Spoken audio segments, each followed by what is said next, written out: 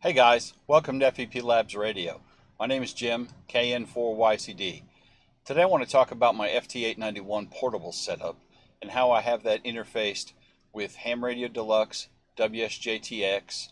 I'm using a Signalink for sound card and a LDG Z100 tuner for tuning on the radio. I'm using an Alpha Antenna FMJ for portable operations. As well as I can use Ham Radio Deluxe and WSJTX. So I want to talk about that, take a look at how I have everything wired up, how I have the software interfaced, and why I'm doing it that way and what it does for me. Stick around. Thanks. So here's the basic setup. Signalink, Z100 Plus tuner, and then the 891. The 891 we have an antenna connection.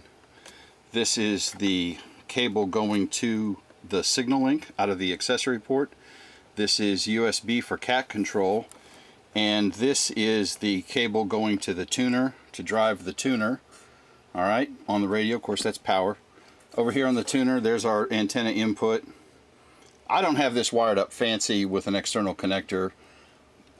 You know, I didn't feel like doing that. I didn't want to drill into the case. It's not the most fabulous case in the world, but without a hole in it, it's watertight. So there's our ground connection, which I have yet to get one hooked up. There's the antenna input to or output to the radio. All right, and then of course power, and then our cable going to the radio for the tuner, which is right here. Let me move the mic out of the way. So there's the tuner. Over here we have the Signalink. The Signalink is powered off of USB. It has one cable on it besides the USB cable. This is the control cable that goes back to the radio, to the accessory port on the radio. And then I have a 12 volt powered USB hub. And it's important that this is a powered hub. I had to specifically find one, and they make them. This runs off of 12 volts DC. So I have it wired into my power hub here. The battery supports the power hub, provides power, and then I've got the radio itself. The tuner runs off 12 volts obviously, and then the Signalink runs off of 5 volts USB. So one of these powers the USB hub, so I'm putting out solid power on all these ports on a USB hub, plus which each USB 3. And when I first set this up, I had an unpowered hub and it didn't work very well. It was kind of sketchy whether it was going to work, so I went back and got a powered USB hub, and that did indeed solve the problem. And then as far as hooking up the Signalink itself, when you order the Signalink, you tell them what kind of cable you need, which depends on your radio model, and then they sell a jumper block that lets you wire up the internals on the Signalink to match the control lines for the radio. So that's how that's set up. Pretty straightforward, and they have all that information on their page. All right, so that's the basic hardware setup. And then this USB cable here goes over to my tablet, which is, as I mentioned, a Dell Venue. Don't judge my workbench. And there's the tablet, and it's on, running Windows. So that's my hardware setup. Great.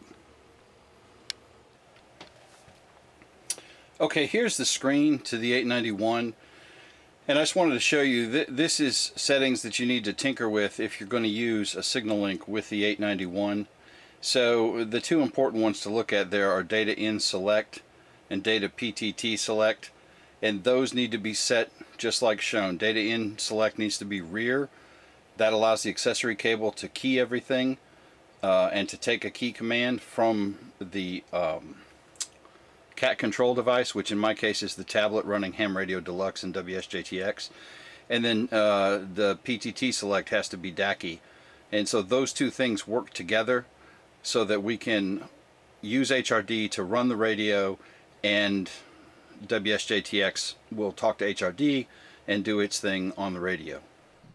Okay, so this is the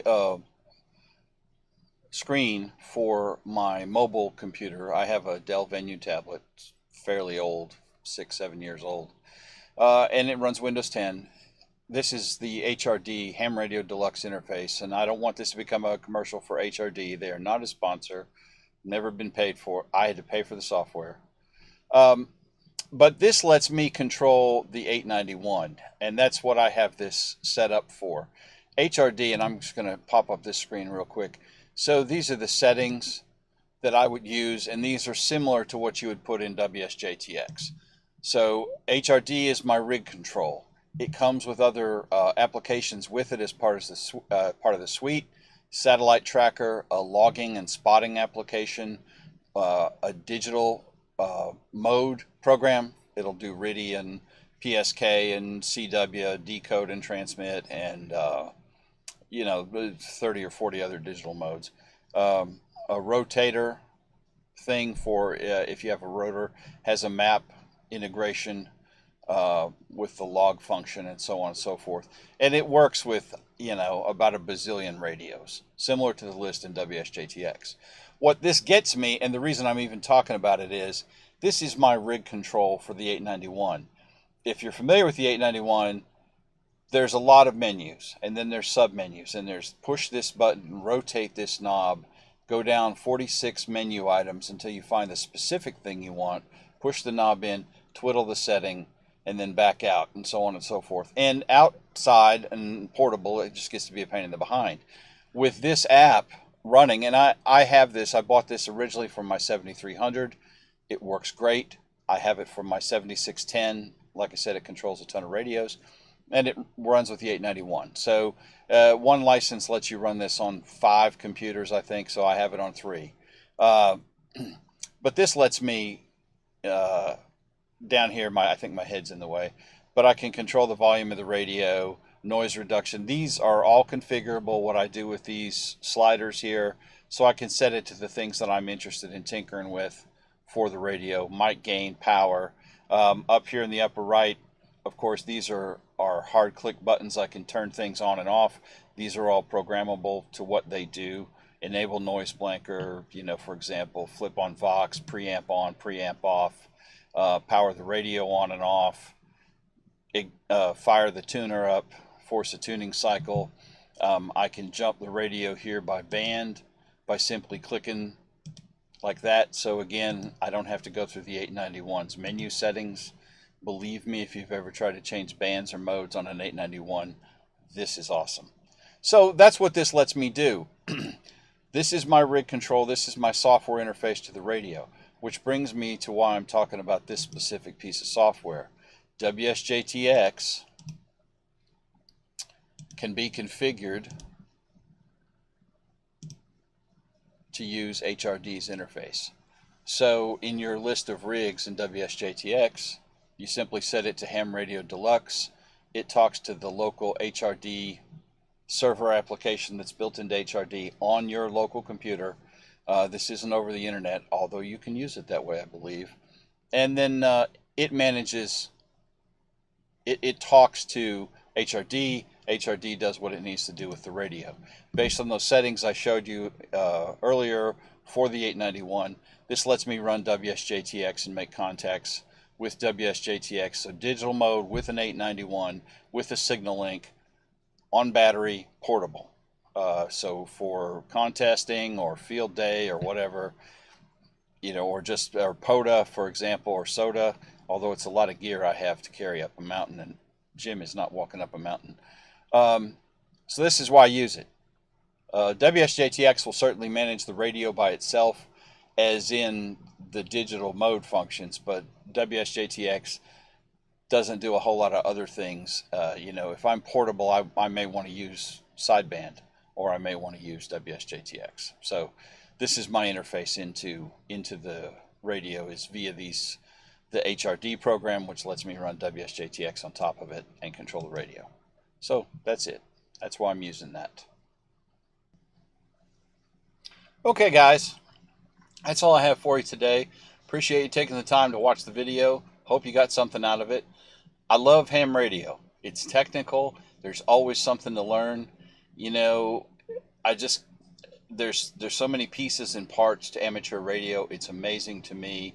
Just when I think I've learned the most awesome thing, I find something even newer and more awesome to learn.